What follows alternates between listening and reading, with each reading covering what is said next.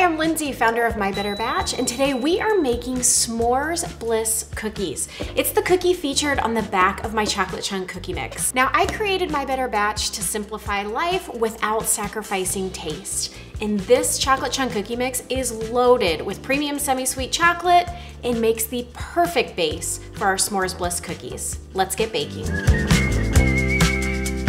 For this recipe, you'll need 1 box of My Better Batch chocolate chunk cookie mix, prepared according to package instructions with 1 large egg and 6 tablespoons of unsalted butter softened.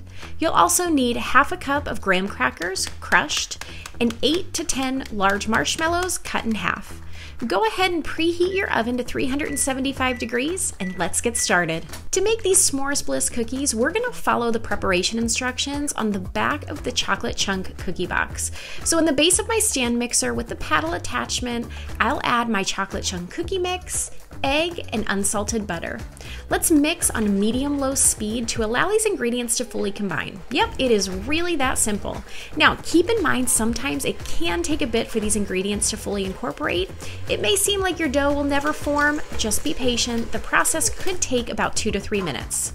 Although I'm using my stand mixer, you also could use a hand mixer or mix by hand.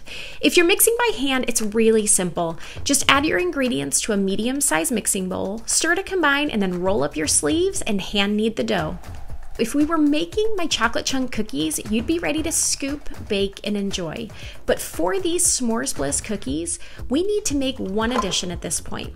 We're gonna add half a cup of crushed graham crackers. Once you do this, go ahead and turn your mixer back on low speed for about 30 seconds to allow these graham crackers to mix into your cookie dough. Your dough is ready when it looks like this.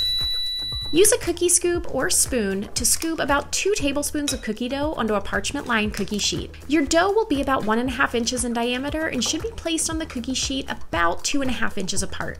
Now, no s'more is complete without ooey gooey marshmallow, and that's exactly what we're gonna put in the middle of our cookie. To do this, you'll flatten the cookie dough in the palm of your hand and then place half of a large marshmallow right in the middle. Then go ahead and wrap the dough around the marshmallow, making sure it's fully covered on the bottom and sides, but leaving a small portion poking through the top.